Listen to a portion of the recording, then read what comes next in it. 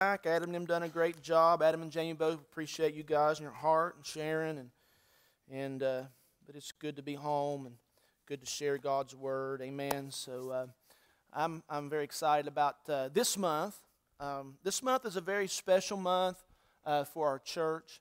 Our heritage is very important. And our foundations are very important, and we cannot forget those things. And February is always a time of remembrance for us in this church of the time that Pastor Jim and Kathy and all the crew and several of you guys was there, but decided to build this building and at a soup dinner. So we always commemorate this time of year with a soup dinner in the third week of February. So you guys get signed up for that. But I really want to take this month and just talk to you about a message I've entitled Strong Church. A strong church. And we want to have a strong church. We do. We want to have a strong church. And I want to spend the next 4 weeks just talking about different facets of church culture and the DNA of the church. And I looked up the word strong just in the dictionary. And this is the words, this is how it defined it.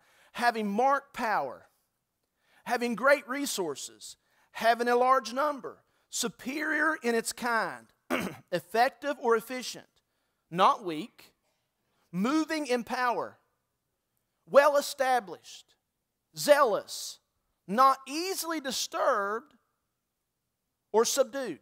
I like that. I mean, really, if you start taking that and thinking about the church, that's what we want to be. We want to have marked power. Right? We want to have a church that has power, that has resources, that is superior in its kind, not because we're trying to be better than anybody else, but we want to be excellent in everything that we do, and we want to be superior in things. We want to be effective and efficient. We don't want to be weak. We want to be moving in power. We want to be zealous. We want to be not easily disturbed or subdued as a people. Amen? So how do we define a strong church? And that's what we're kind of talking about, and we're going to talk about the next few weeks here together. So maybe you're new here to this church. We want to say welcome. But for most in this sanctuary, this is your church. You've been a part of this church. And I want us to be refired again for the desire concerning church. It's really important what we do here. It's very important to your life. Now, I understand that church is not about a building. This building could burn down, and Wednesday night will still be the church. Because the church is not about a building. However, we do gather in this building. But church is about all of us here. Right? It's about all of us here. And what if, let me just ask some questions this morning. What if we really believe that the assembling together would truly be transformational in our lives? What if we would really believe that the people that God has connected us to in a church family could actually produce a strength and encourage us to finish our Christian walk strong? What if we would believe that? What if we believe that when we serve God using our gifts, our talents, in a church, that it actually could cause eternal differences in people's lives, and that God actually sees our sacrifice and will reward us for that sacrifice? Amen. What if we would truly see how our generosity in honoring God with our tithes, with our offerings, with giving, for the work of the ministry is actually building something that's eternal and that's bigger than us? What if? What if we really believed it? Amen? So go with me this morning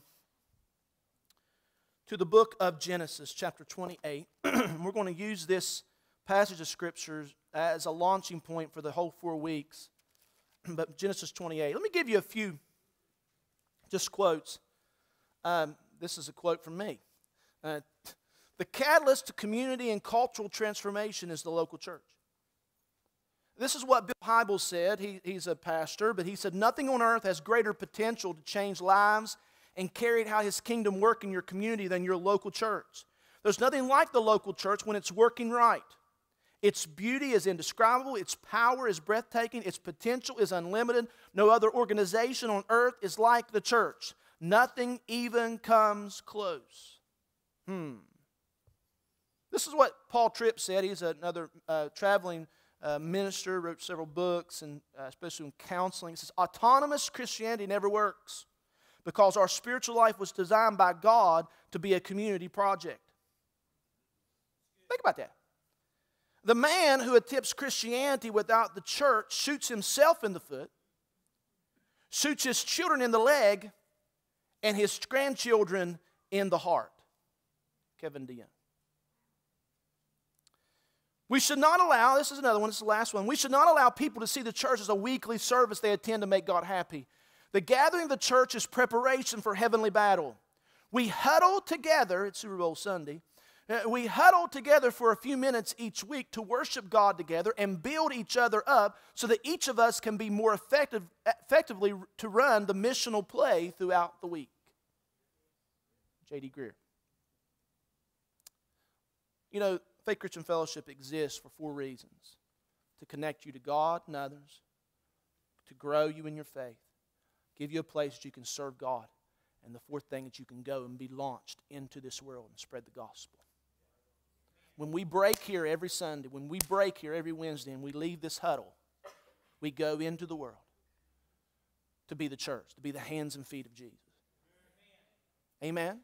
But what goes on here, and I'm saying, and I'm using this as our local church, what goes on inside these doors, what goes on in this body, what goes on inside of our journey groups, or we together as people, wherever we're at, what goes on is very important to our faith. It's very important to our life. It's a very important part of our discipleship. People that are not involved in the church are lacking in that. You will not be able to totally be able to reach the thing that God has called you to without the local church. I didn't say it'll save you. I didn't say you won't go to heaven. I said you won't be able to reach your full potential without it. Now you can amen or own me if that's the truth. Because the Bible, listen, Jesus wants, He's called us to be a part of a body, a people. You're called here to this church. Amen. You heard the call, whether you got invited. I've had people tell me the first time I ever walked in the door, I knew this was my church. I've had people tell me, you know what, I came in, I warmed up to it. Didn't know all about you crazy folks, but you know what? I come in, I warmed up to it, and I found this affinity, and I found this connection. I found it here. I truly believe when you find your family, you find your destiny. Many people are looking for destiny, but your destiny is found in your people. So once you find your people, you'll find your destiny. Amen. It's important. I love talking about the church. I'm going to have a good time. I love talking about the church. I'm a pastor. And I want you and I to fall in love again with the local church and what goes on inside of these walls. It's a beautiful thing. In Genesis chapter 28. Let's go there together. Let's start here in verse 11. This is about Jacob, and we're going to pull some things out. So he came to a certain place. He just came to this place, stayed there all night because the sun had set, and he took one of the stones of the place and put it at his head, and he lay down in that place to sleep. Then he dreamed, and behold, a ladder was set up on the earth, and it reached to heaven, and there the angels of God were ascending and descending on it. And behold, the Lord stood above it and said, I am the Lord God of Abraham your father, and the God of Isaac. The land on which you lie I will give to you and your descendants. Also your descendants shall be as the dust of the earth. And you shall spread abroad to the west and the east, the north and the south, and in you and in your seed all the families of the earth shall be blessed. Behold, I am with you and will keep you wherever you go, and will bring you back to this land, for I will not leave you until I have done what I have spoken to you. Then Jacob awoke from his sleep and said, surely the Lord is in this place, and I did not know it. And he was afraid and said, how awesome is this place? This is none other than the house of God, and this is the gate of heaven. Then Jacob rose early in the morning and took the stone that he put it at his head and set it up as a pillar and poured oil on top of it. And he called the name of that place Bethel, but the name of that city had been Luz previously. Then Jacob made a vow, saying, if God will be with me and keep me in this way that I am going, and give me bread to eat and clothing to put on, so that I come back to my father's house in peace, then I, the Lord God, shall be my God. And this stone which I have set as a pillar shall be God's house, and all that you give me, I will surely give a tenth to you. We find here the primal idea of the house of God. The primal idea of the house of God. We find this thing, we see that being developed throughout Scripture, but we find here the primal idea, the idea of a house, of a place that God would dwell. A place that God's presence is there. This is, if you look in verse 17, it says, this is the house of God. This is the gate of heaven. This place, the place where the presence of the Lord is. Notice it wasn't particularly about a building. It was about the presence of God. What identified this place as the house of God was the presence of God. So he said, this place is the house of God. Now we understand, if we take it and start looking at it, that we are the house of God. 1 Corinthians chapter 3 says that you and I are temples of the Holy Spirit, that you and I are houses that God lives in. Amen. The Bible says you're living stones being built up a spiritual house. So I understand that it's personal, but it was also about a place. It was also about a place. Because we see Paul addressing Timothy, he says this, but if I tarry long that thou mayest know how thou oughtest behave thyself in the house of God. Paul was writing to Timothy in 1 Timothy 3:15, he said, I want to show you how you need to be acting in God's house. So God's house is just not a personal thing, me being the house of God. The house of God can be a place, a local church. A local church. So we see this idea of the house of God being identified. And what identified the house of God was a place where the presence of God was at. The presence of God was there. Amen. So if we're going to build a great church is built on the foundation of the Lord Jesus. We know that, right? It's built on the foundation, no other foundation that any man lay, but that which is already laid, which is Christ Jesus. The foundation is Jesus Christ, the teachings of the apostles. The Bible says that. But if we're going to build a great church, it's going to take people and it's going to take the presence of God. A great church just doesn't happen. A strong church just doesn't happen. It happens because of people and the presence of God. People and the presence of God. There's myths about church. Myths about what builds a great church. Many people believe that facilities will build a strong church or produce a strong church. That's not true. We like facilities. We have a beautiful facility. We want more facilities. But at the end of the day, that's not what builds a strong church. Many people think, well, location will build a strong church. Not necessarily. Money. Man, if we had money, then we can build a strong church. Wrong. It's a byproduct of having a strong church. Amen. Large numbers. That doesn't mean you're going to have a strong church. It's a byproduct of having a strong church. Great outreaches. It's good. It's a byproduct of having a strong church. Amen. So it takes people to build a strong church. I'm laying foundation today. But I want you to understand that God builds the church. Jesus builds it. He's building the church, and he's going to build it with strong people. Amen. The dream. He said he had a dream. If you notice this dream he had, he said he began to dream about this. He said, listen, he said this house, the presence of God, he starts making promises to him about taking land. And I don't want to get into all this it's a supernatural place, possessing lands, families are blessed. Read it. It's about the dream he had. So inside the local church, this place should be identified with supernatural things. This place should be identified with possessing land. This place should be recognized as families being blessed. We are a family worship center for developing and equipping the saints for the work of their ministry, that all may participate in leading people to Jesus, showing them the way to the city of refuge. That's our mission statement. We're here to build a strong church. A strong church. Now, in Matthew chapter 16, Jesus says this in Matthew chapter 16, verse 13. We'll read it on the screen together. When Jesus came into the region of Caesarea Philippi, he asked his disciples, saying, who do men say that I, the Son of Man, am? Verse 14, they said, some say John the Baptist, some Elijah, some and others Jeremiah, one of the prophets. Verse 15, and he said to them, but who do you say that I am? Next verse. But Simon Peter answered and said, you are the Christ, the Son of the living God.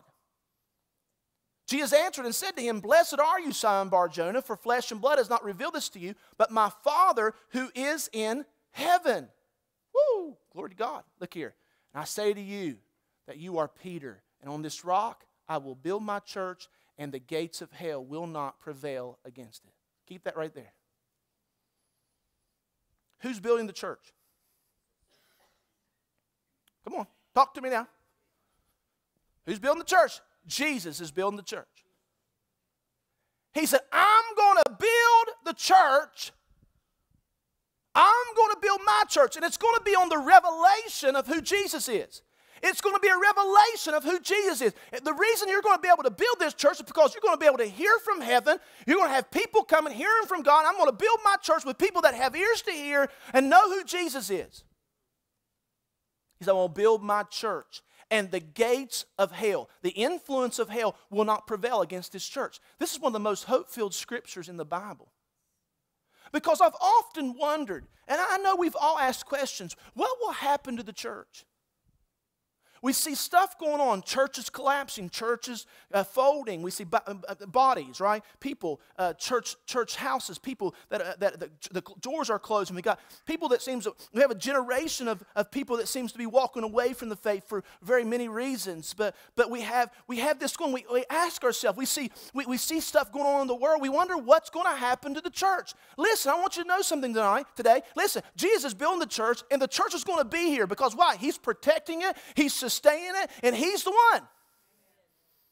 Now, if we're not hearing from heaven, stuff's going to start happening. Amen. That's my responsibility. That's leadership's responsibility, making sure we're hearing from heaven. And moving when the cloud moves. And don't get stuck. Come on. Some people are afraid to move forward. Amen. This is a strong church. A church where the influence of hell is not prevailing against it. Amen. Bill Hybels said it. There's nothing like the local church when the local church is working right. There's nothing like the local church when the local church is working right. And this is what this is about. This series is about is getting things, making sure. We have a strong church here. I believe that. But the deal is that we got to make sure we're shoring ourselves up and making sure this thing is working right. I'm hoping to make you mad during this series.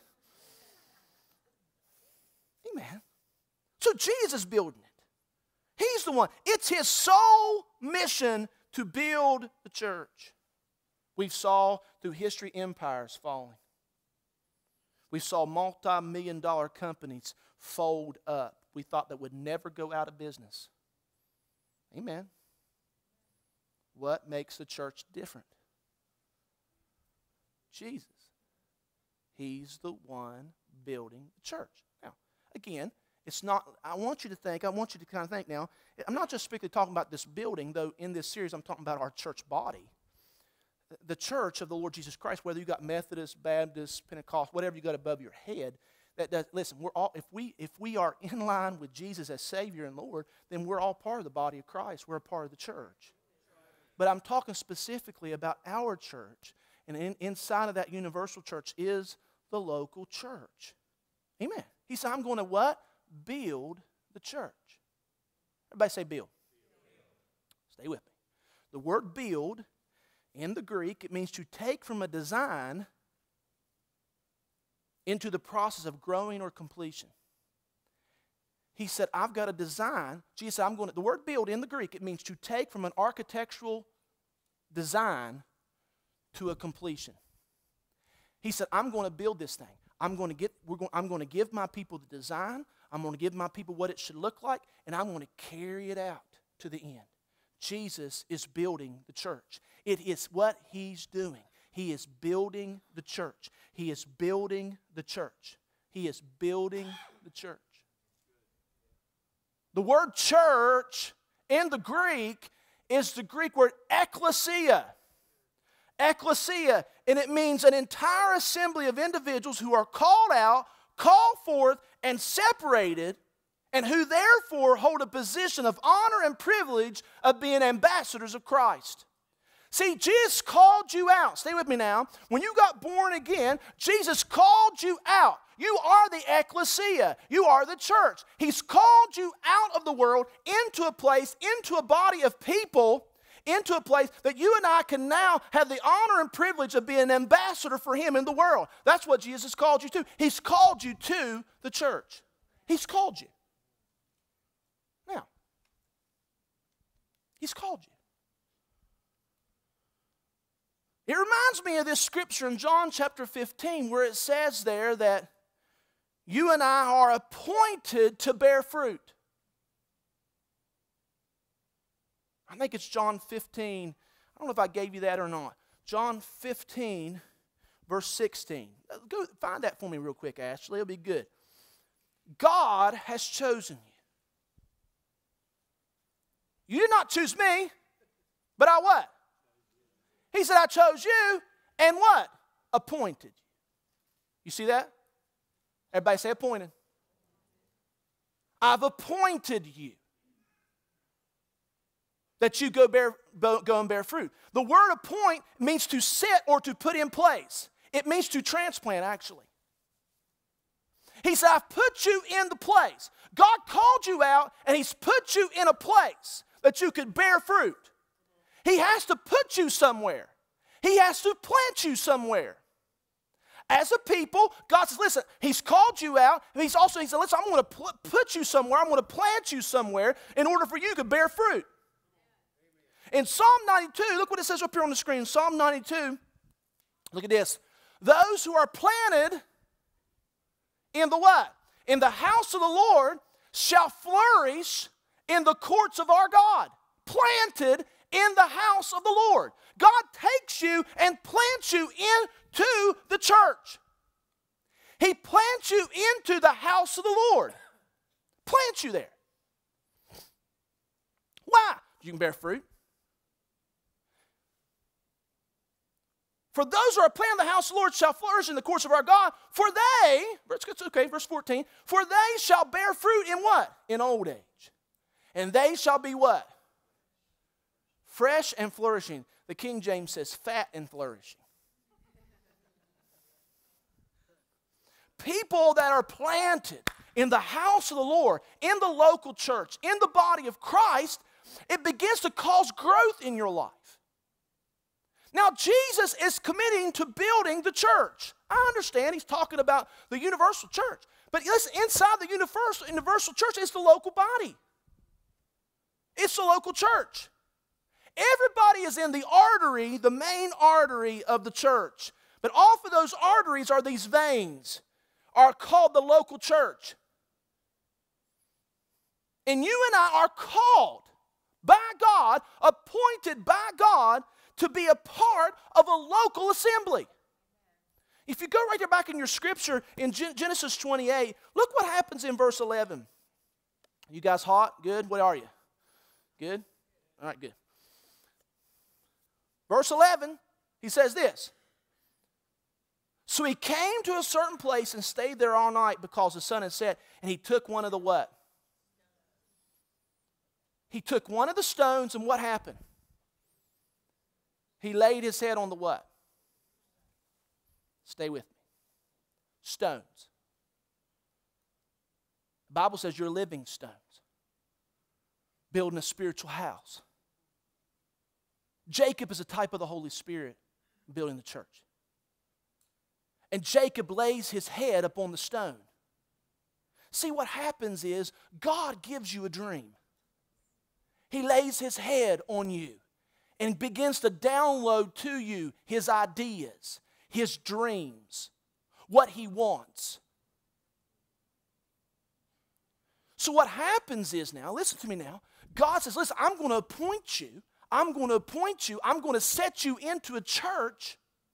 You're going to become a stone in that church, and you're going to pick up on the stream of that church, and you're going to start building that church right where you're at.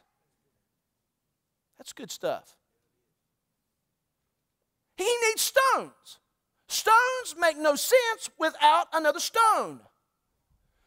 Bricks make no sense without another brick. So it's when God builds his church with people. You bring resources. In order for God to build something, he has to have resources. And guess what? You're here because you got some resources. Come on now. You may be sitting on your resources, but get off your resources and start using your resources. Amen. He chooses you. Man. So we have this universal church. All of those that are born again.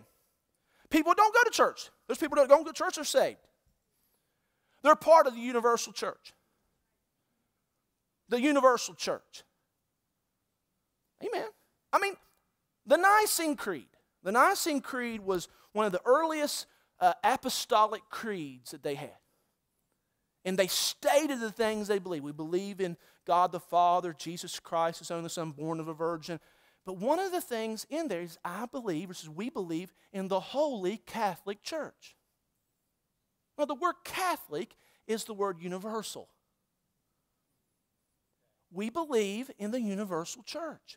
We believe that when people get saved, they get placed inside of a body. God calls them out and placed into this peculiar people. You know you're peculiar? Let me ask you guys a question. Who in the world sits around on a daily basis and reads ancient documents? Have you ever thought about it? Who does that? Right? You call it your Bible, but it's ancient documents. You realize that, right? Wrote over 1,500 years, span of 1,500 years, 40-some different authors. You're really strange. You sit around and read letters wrote to a church that was at 50, 65 A.D. You're peculiar. You're strange. And we are a strange bunch. That's the way God's called us. So everybody is a part of this, and you get brought into the family of God. Amen. The Bible says in Ephesians chapter 3 that says over there that for this cause I bow my knee to the Father of our Lord Jesus Christ, from whom the whole family in heaven and earth is named. You get brought into the family. Amen. So when you get born again, you get placed into the body of Christ, the church. God brings you into union with Himself and also with one another. That's what's so interesting. What's so interesting, church, is this, is my union is not only with Jesus, my union is with you. Do you know the spiritual ties are much stronger than natural ties? Do you realize that I'm connected to you? This would behoove us to understand that, because, listen, we wouldn't talk about people if we really believed they were a part of us. You wouldn't do that. You're not only united with Christ, but you're united with His body. Woo!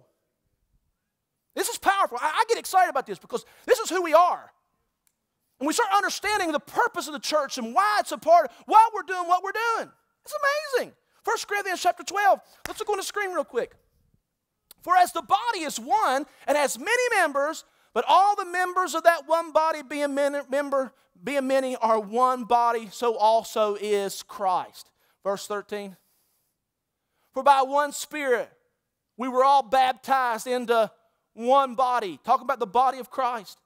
Whether Jews or Greeks, whether slaves or free, and have all been made to drink into one Spirit. We're united. Next scripture. Next one. I think it's verse 27 or something. Now you are the body of Christ, and what? The Apostle Paul pulls upon the analogy of the body of Christ being like a human body. He said, you're one body, but you got many members. You're one person. Like I said, Jesus is the head of this thing, and we are the body of Christ. We're carrying on His mission. We're carrying on His vocation. We're carrying on what He came to establish. That's why when you come in the door, I've said this many times, we'll say it again, It wasn't like when you come in the door, here comes Rob with his head. No, here comes Rob. Jesus is the head, we're the body. And we're one, and we're united to one another. When you get born again, you're placed into the body of Christ, the universal church. However, inside of the universal church is the local church. I want you to think about the local church as like embassies for Christ. We're all ambassadors in the universal church. But across this world, there are embassies that you are drawn to be a part of. It's called the local church. It's the microcosm of the universal church. The local church is the harvest of the universal church. The local church is the harvest of the universal church. And just as the body has many members, the body of Christ, just as the body has many members, the body of Christ has members. And the local church has different churches or local bodies. So when a person becomes a Christian, he doesn't just join the local church because it's a good habit. You join the local church because it's essential to your discipleship. I want you to know something. Again, this is a local assembly. And there's local assemblies all across this area that's meeting today. Nobody's better than anybody else. We all have our different embassies. Nothing wrong with that. Just like there's a KFC and a Taco Bell, right? Or a Chinese or whatever. There's something for everybody. Let me ask you guys a question. How would you define our church? What if you could draw on a restaurant? What would you say it is? Steakhouse. Hey, the steakhouse.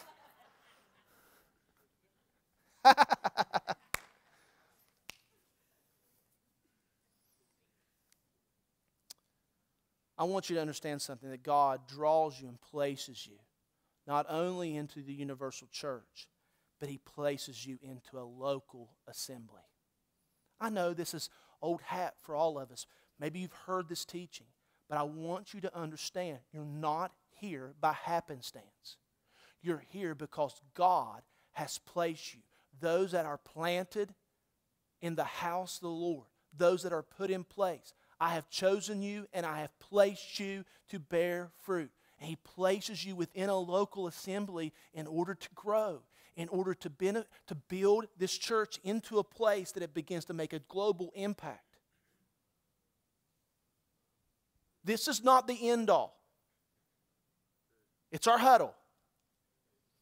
It's our huddle. Listen to this. John Wesley said this: the Bible knows nothing of solitary religion. So the idea of people living their lives independently of the local church was foreign concept to the early church. If you remember now, they had local assemblies. Apostle Paul wrote to churches. He told them to go establish churches. He would ordain bishops and he would ordain pastors and leaders of certain churches. He wrote letters to certain churches in certain regions. He wrote to people that were housing churches in their home. It's important that you find your people. Amen. God builds the church with people, and you're drawn to this place for a reason. Amen. So God calls you to a local church. Now, this is the deal. You don't choose your local church. Now, 1 Corinthians chapter 12, I think it's in verse, I don't know. Yeah. Now, God has set the members, each one of them in the body, just as what? Just as He pleased. Not as you please. God places you. God is the one that draws you. God's the one that selects your church, not you. Many people choose their churches for many different reasons. But it's God that chooses the church for you. Come on, somebody. Are you guys alive? Come on.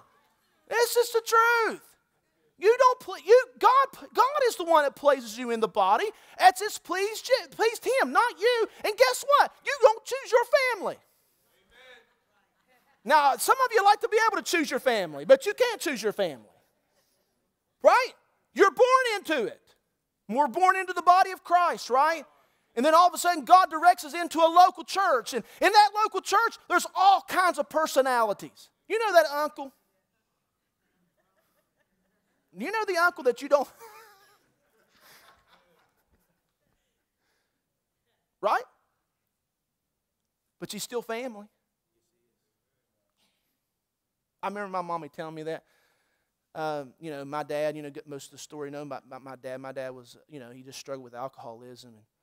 And, I remember my mom saying to me, that's still your daddy. That's still, wouldn't you tell me that, Mama? You say that. Well, that's still your daddy. Let that sink a second.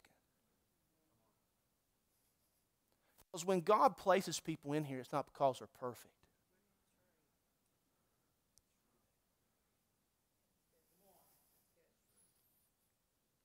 You're not. Why are you expecting everybody else to be? Now, come on, I'm not trying to be mean. It's just the truth. Because if we all want to look a little farther into our lives, we all have something. Right? So you can't choose your family. God chooses your family. So just get happy about it. And won't you try to love that uncle that nobody likes to love? Right? You're birthed into a family. You're birthed into a family. I love this. And we see this worked out in Scripture in Acts chapter 4. There was great persecution coming against the church. In Acts chapter 4, I think it's verse 23 or something like that. And Peter and John, it says, and being let go. This is when they were in prison, right, because of preaching in the name of Jesus and healing and doing these things. And being let go, they went to their what? They went to their own company and reported all the chief priests and elders had said unto them. They went to their what? Their own company. That means there had to be other companies. But they found their own company. So you got to find your own company.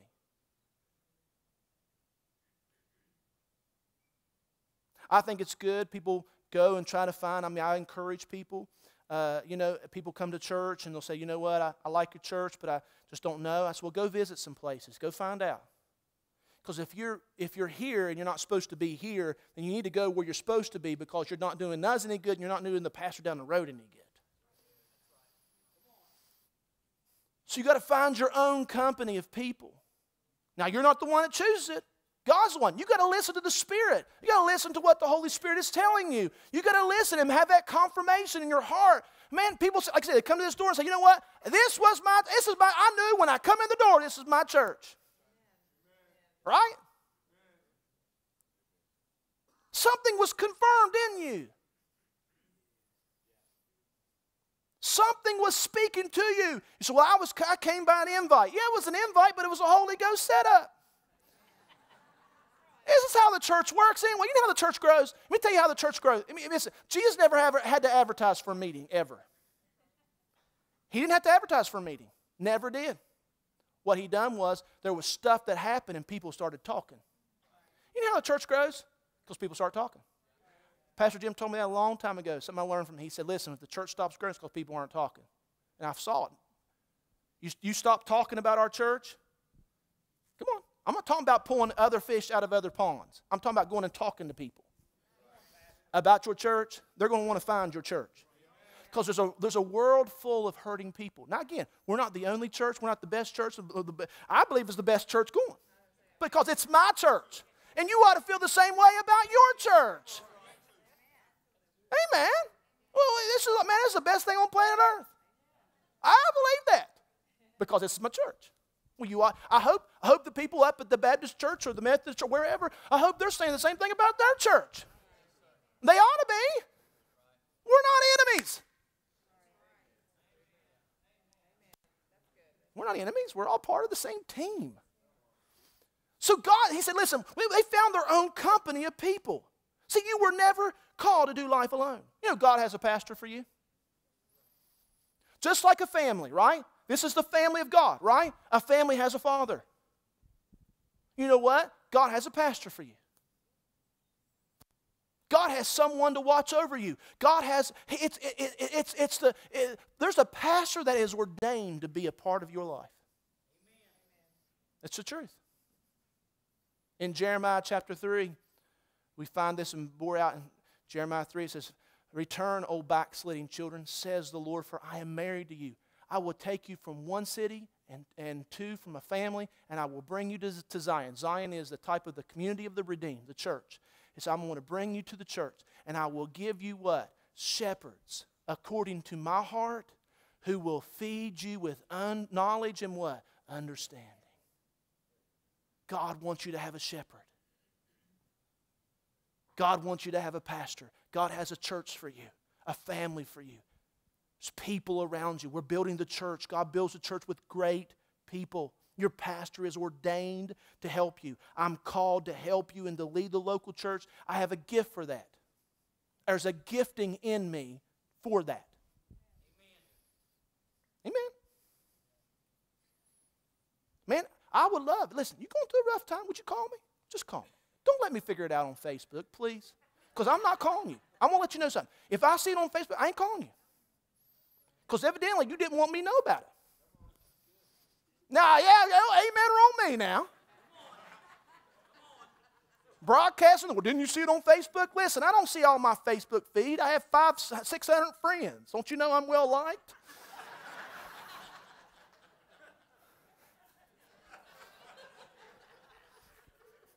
No, I'm just saying. I'm not saying you need to call me with every. But listen, if you're having surgery, would you please give me a call, please? Would you please give me a call? Amen. I would like to know. And please don't let me find out on Facebook. I want to know. There's a gifting in my life. There's something that needs turned in me. And it doesn't turn unless somebody pulls on it. Amen. I'm talking about God has a place for you. I know this is simple teaching, but I want you to realize it. You're not here by happenstance. You're here because God called you. And if you're a visitor here this morning, I want you to understand, find the place that God's called you to be. Those that are listening on Facebook Live, find you a local church. I'm thankful that we can broadcast across the airwaves. But listen, it's never to be a substitute for you not being a part of a local assembly. Get a part of a local church.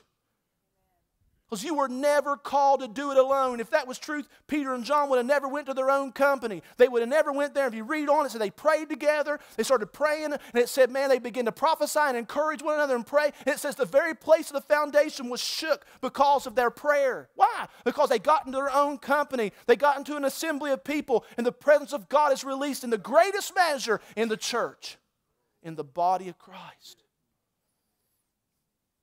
God's got a pastor for you. You can't choose your family. So that person that you're setting aside, you may not like them too well.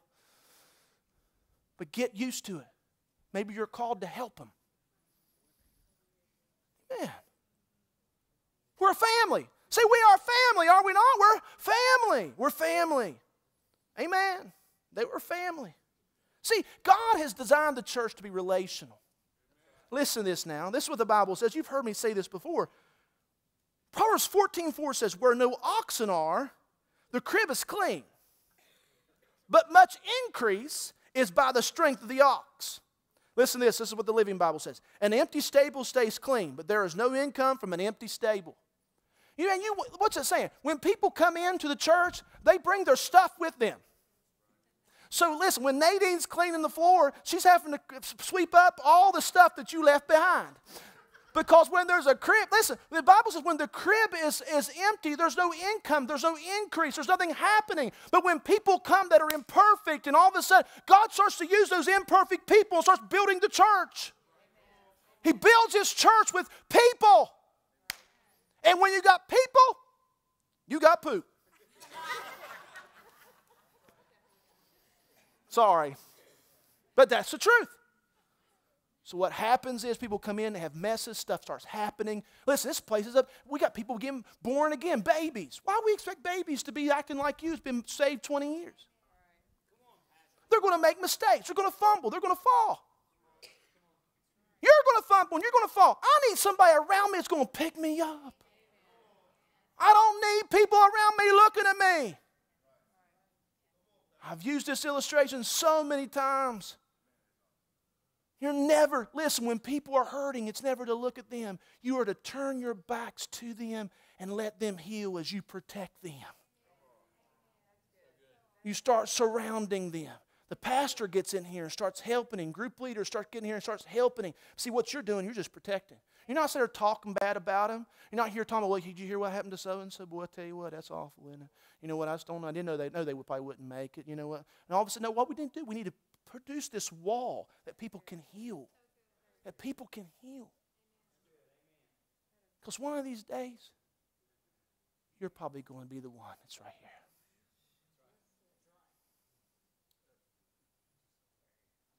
Where there's no oxen, crib's clean. But if we want to build something significant, it's going to be some dirt. There's going to be some stuff. And we can't be afraid of that.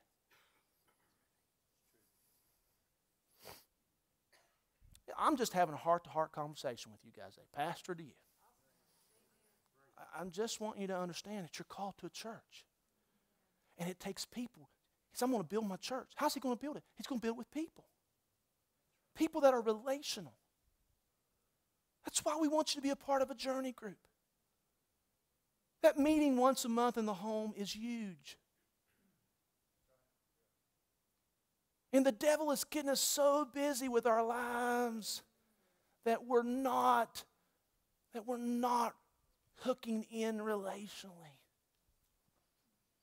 This is where true growth happens, is when I'm connected to you. We've made church about a Sunday morning, when church is about all of us, all the time, hooking in, sharing life together. I'll talk more about that on Wednesday night. I'm talking about discipleship. Amen. Amen. Acts 2:42 on the screen. Acts 2:42. And this is after the day of Pentecost, outpoured Spirit, man. Praise God. God got on the inside of somebody. Always wanted to be that way. And it says they continued steadfastly in the what? The apostles' doctrine, fellowship, in the breaking of bread, and in prayers. Stay right there a second. They continued steadfastly in the what? Apostles' teachings. Well, if you wanted to hear the apostles' teachings, you had to go where the apostles were at. If you don't watch out, your phones will become your worship leader. Your iPad will become your preacher. Because we are in a digital, and I love it, man. I love technology. But I'm telling you something, it takes one click to turn some Bethel music on. It takes one click to turn someone to be preaching off of a podcast. One click, or on YouTube. One click. And if you don't watch out, that will substitute for you. There's people that do it all the time. They make decisions to stay home. I can just catch it online. I get it. I understand it. If you're sick, I understand. Stay home, please. But I'm telling you, listen, it's never to be the substitute from gathering in the local assembly. People, we need each other. You're here. I'm not preaching at you. I promise you. I'm just saying we have to make sure, hey, listen, we push to get here because why? There's something that's going on inside the body of Christ, inside this local church that you need. People say, I wasn't going to, people said this to me before, I wasn't going to come today, but I'm glad I did. I pushed myself. Man, you start pushing yourself. You start becoming a part. I'll talk about that next week a little more, about that ladder that was extending from heaven to earth. But I want you to realize it's relational. Don't ever let this something else substitute for the local church. I'm not saying you can't be saved. That's wrong. You can be saved, go to heaven, never go to church. But listen, it's not one. I'm talking about you and I becoming a force. You and I becoming a part of something bigger than you. You understand? You understand? We said, just right here in this church, we said on 23 acres, we have this building this place is valued well over $1.5 million. You know what? We're completely debt-free. You became a part of something that was bigger than you. And that when you gave, you tithe, you gave your offerings in this place, and we was able to pay this building off. We don't spend 45 minutes taking up an offering. If that's what it takes, I'm going back to nursing. I'm being serious. I'm not doing it. We come up here and exhort 5-10 minutes about an offering, and you guys just do what God tells you to do because you understand it. Become a part of something bigger than you. And we get to enjoy, get to enjoy this great place, this local church, and this building because of people. Again, this is not about the building in itself. It's about us as people. But we do assemble here in this church here. Amen. Are you guys all right? So church is not a perfect place. All right? It's a place of grace. It's a place of do-overs. It's a place of growth and change. It's a place kids mess up. People make bad decisions, bad choices. People fall down. But it's a place that people get back up. Amen? Praise God. Are you with me here? Strong churches are built with strong people. Strong, listen to this now. Strong churches produce strong families. Strong families produce strong communities. Strong communities change the world. Amen. So it takes people. The final thing is this, is the presence of God. The presence of God. If you notice Jacob, when he woke up, he said, you know what, surely the presence of the Lord is here, and I didn't even know it. This is the house of God. This is the gate of heaven. Again, the primal idea of church. See, church is a place that the presence of God should be encountered.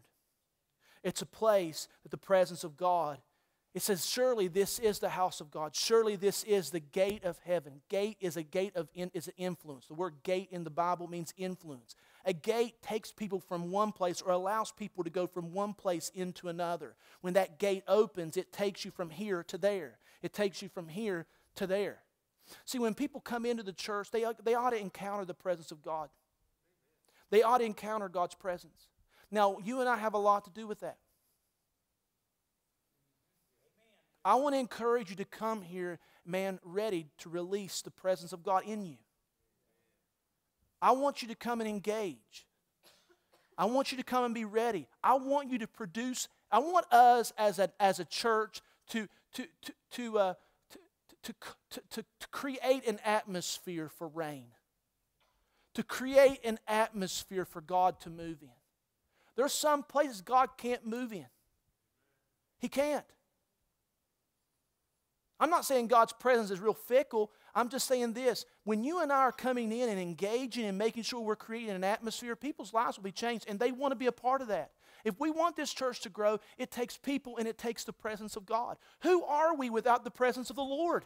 We're nothing. We're a social club. We come in here and heard some guy talk for 45 minutes about something and give you some information. We've sung some songs off of the board. Right? But without the presence of God, we're no different than the Moose Club. Or whatever. No different.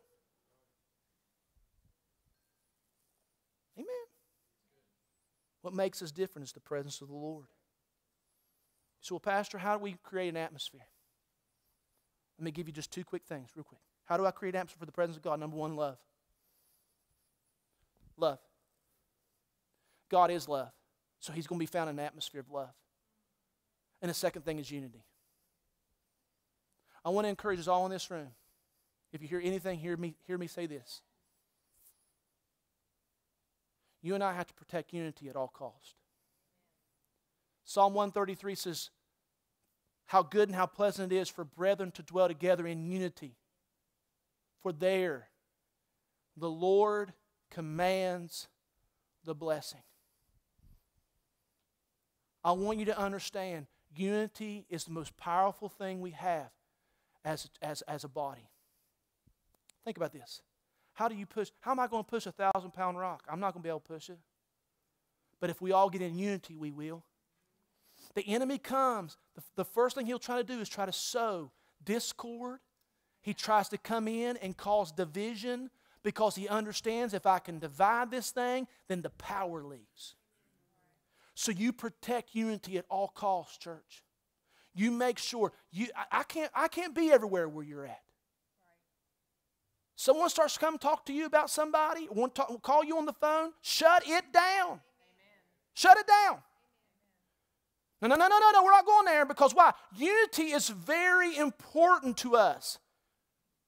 Amen. You say, man, I want the presence of God. I do too. You know why the presence of the Lord is? I've had people, oodles of people. I can't tell you how many people I've called on the phone. I call visitors and say, thank you for coming. And you know, I felt something there.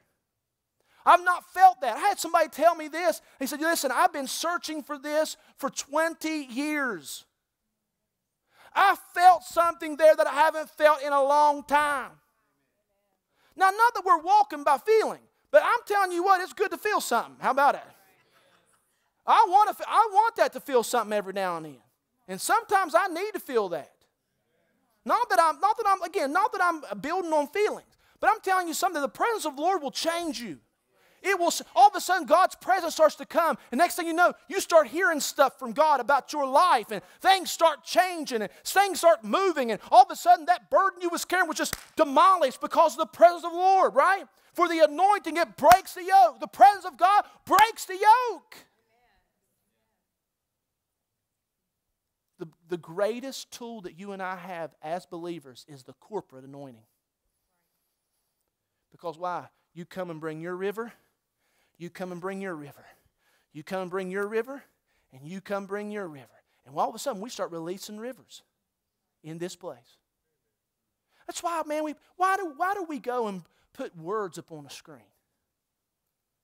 Because we want you to sing in unison. In unity. Right? Man, you start declaring, decreeing. We start, man, hooking in with our heart. And I felt it this morning.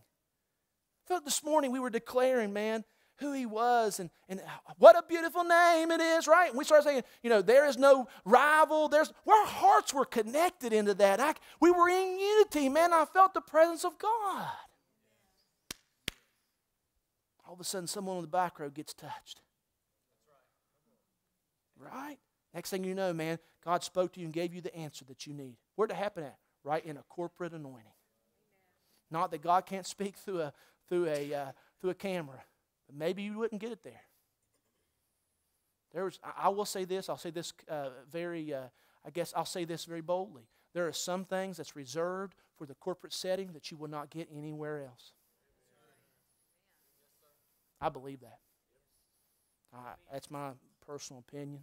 But I believe that. Because there the Lord commands the blessing. Amen. Amen. You got that? How does God build a tree? He's going to build it on the foundation of Jesus. Yes, but how's He going to build it? He's going to build it with people.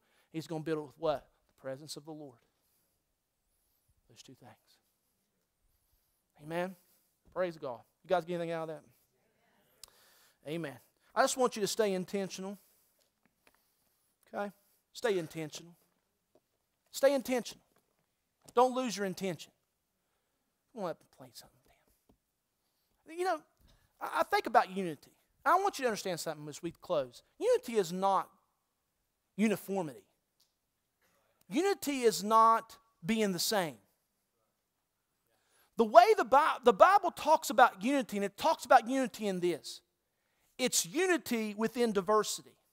It's kind of like an engine. Inside of that, or your body. Inside of that thing, you got this pistons running. You got stuff going on in that engine. You got the pistons going. You got this part doing this part, and this part doing that part, and this part. But it's all working as one. Unity is not uniformity. It's not being the same. It's unity within diversity. It's because we have one mind, one heart, one purpose. What's our purpose when we come in this church? Is to lift Jesus high. My purpose when I come in this church is to love someone. Right? Seek the highest good of another person. Man, we've become become so consumerized in our culture. Is consumerized, is that right? It's a word now. It's about what you can give me. Well, I come to church because I need my fix. I need my fix. It's me. It's about me. It's really not about you. It's about somebody else. And when I find out it's not about me, guess what happens? When I start making it about somebody else, you know what starts to happen? I find my need getting met. Automatically. Why? Because I got it off of me. Amen. You guys are all right. People and presence. Praise God. Thank you for letting me just be honest with you today. Talk to you as a pastor. I love talking about the church. It's powerful. Father, we thank you this morning for the church. I thank you for the universal church. I thank you, Lord God, for the body of Christ that's across this whole world. Today, God, in Haiti, people, Lord God, are worshiping you. In the mountains of Haiti, in the plains of Haiti, in the cities, Lord God, they're worshiping you. Today, Lord God, in Africa, they're worshiping you. There's churches that are meeting, assembling together.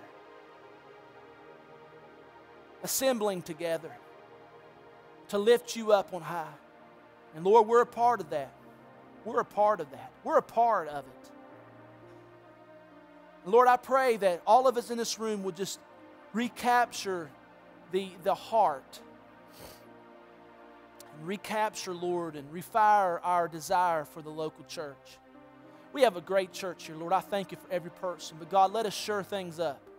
Let us sure some things up. Let us come in and reinforce some things. And let us, God, I pray during this whole series that we would be understanding again of the power and the purpose of the local church.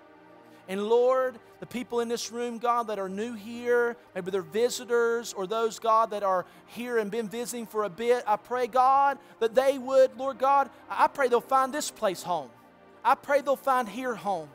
I pray, God, that this will be the place that this certain place that they happen to light upon, the certain place that they came to, and God, they'll let you lay their head upon them and give them the vision, the dream, God, that you've placed for this church in them. And they can begin to be a part and be a stone in this thing and begin to build this church, God, the church, this local church that you have called and ordained to be here for such a time as this. So I'm asking, God, that we would all find it refreshing, refiring, refueling. But God, will also, those that are in this room that have never made a commitment, will say, yes, that's my church. And they'll put their hand to the plow and they'll begin to build and help. So I thank you for it. I bless these folks today. In Jesus' name. Every head bowed, every eyes closed.